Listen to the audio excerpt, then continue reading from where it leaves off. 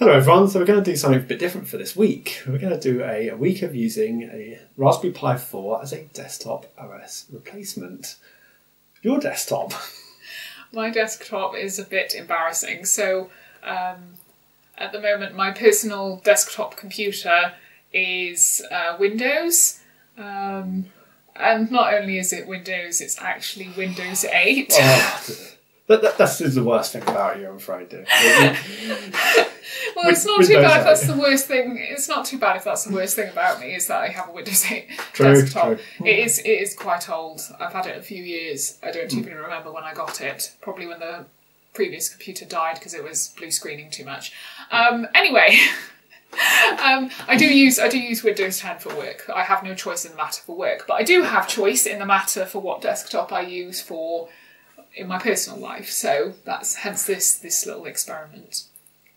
So I've managed to get a Raspberry Pi 4 8 gig. So this is kind of billed as a desktop replacement. And I'd say 8 gig is quite a sizable amount for memory. That's half decent, really. Obviously the price has gone up though, £74. In fact, so we've got the Pi 4, we've got the official power supply. And we've also got a switch. So as with Pis generally, they don't have an on-off switch. So we've got this nice little, it's just a button you press and it's an on-off. And it's the case as well. So the Pi 4s suffer with heat issues. So we've got a passive heatsink for a case. Oh, and this whole lot cost £100, and that excludes the MicroSD cards here. £100 from the Pi Hut. So do you want to show the case? Yeah. So what we have is an aluminium armour heatsink case. So basically, some of the choice I had in the matter was on what colour I wanted it to be. There is a wide range of colours on the website for this case, but I was kind of a bit more drawn towards, I suppose, the kind of girly colours. Even though I'm not much of a girly girl, I kind of like the looks of I like red anyway. I like red, the pink and purple. But actually, Quids made a very valid point when I was thinking of what colour to choose, in that what colour are raspberries? Well, raspberries make you think kind of more the colours that I was tending towards anyway. So it's effectively this colour, this pink. So it's quite nice and shiny.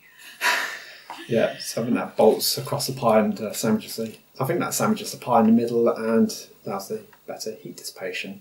So we're going to try a couple of different operating systems, but what I found doing a bit of research is that since the Pi 4 is quite new, not many OSs are built for it yet.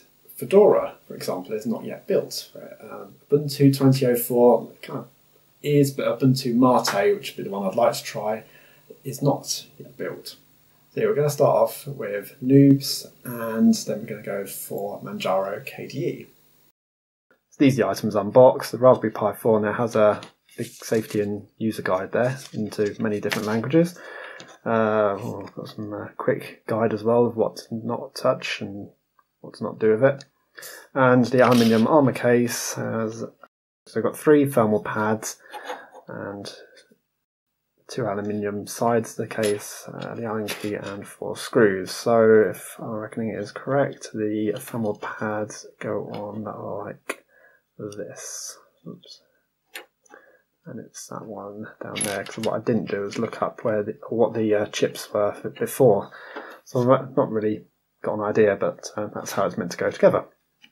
And this is the assembled case, so it's a little bit tricky to get the thermal pads on. Yeah, just because the size of them really very small, and I've got fat fingers. I think Miss Quids should have done it really. But yeah, that's it, and we'll give it a go.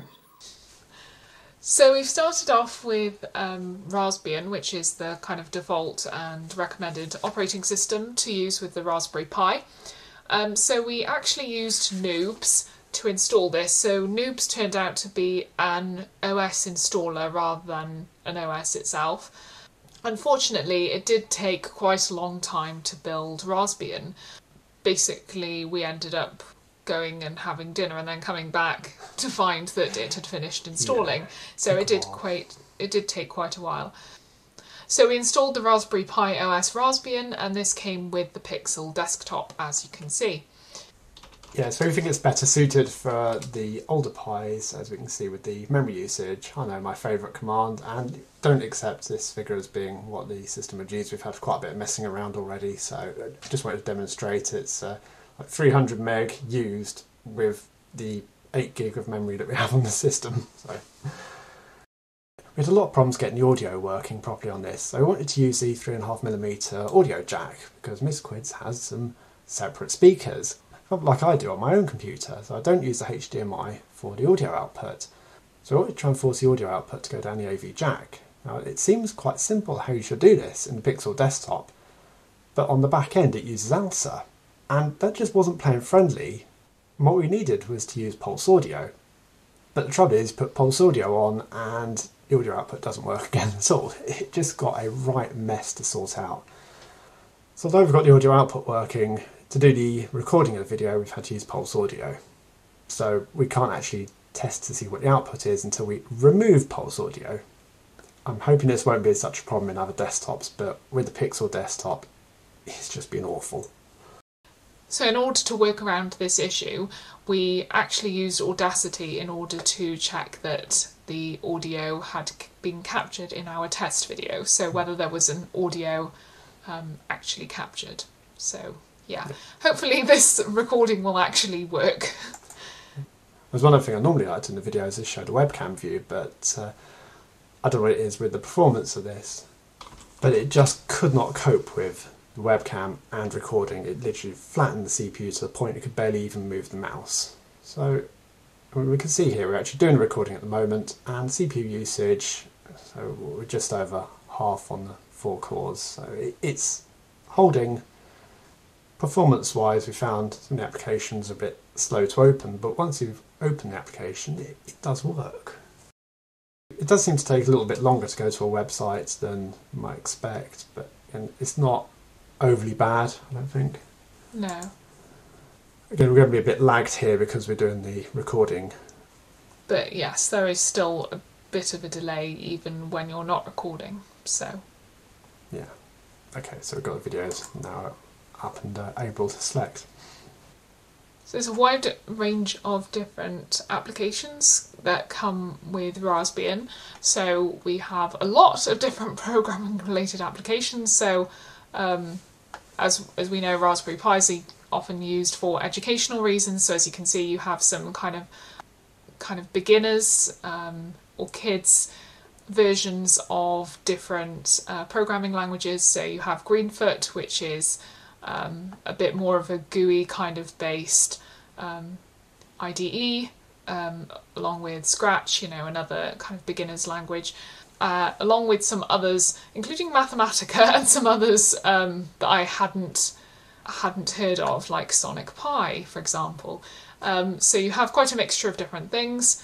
Yeah, they're quite, some of them, interesting options. BlueJ I have heard of. I think that's kind of more, I want to say it's more of a kind of block-based programming, so drag and drop kind of thing. So yeah, quite a lot of options there. Education Smart Sim. Okay, that sounds interesting. We do have LibreOffice. We've seen Internet already, but LibreOffice is, as it works, okay, this is the second time that we've tried to open it. That's a little bit faster than the first time, but as soon as it's open, it works like normal, so that's cool. That means it does have the ability to cache the applications that you've opened. That's why it's a little bit quicker. It's a little feature of Ubuntu and Debian, plus we'll have other Linux distributions as well. So as you can see, we had VLC to begin with, but we've installed a couple more in the process of recording and things. We have the image viewer, have a few games which I spent a few minutes kind of having a play around with. So we've got essentially Pong, Frogger, yeah, so it's Bunner, and some other things, Minecraft Pi. Yeah, so you have some games as well, so that's quite fun. And the accessories, so pretty straightforward there. So yeah, that's a kind of overview of the applications that are offered. And there is an application installer. Yes, there is an application installer. So you have to go to Preferences, Add Remove Software. So perhaps not the first place I'd think to look for an installer, but it is here. and we have used it to install obviously the applications that didn't come pre-installed, and that works quite nicely. So I suppose I could just do this. It takes a little while to query, but yes, so as you can see, you just tick what you want and apply, so fairly straightforward system. So I think it's been an interesting use so far, and I have to say it's quiet compared to your other computer. It's silent. Yeah, normally my desktop has this kind of quiet rumbling noise, whereas this, you kind of almost forget it's there because it's literally making no noise at all. Yeah, and temperature-wise, well, you've just touched the case and it's you didn't warm burn but not yourself. hot, no. So that was day one. Thanks for watching. And we'll see you all later.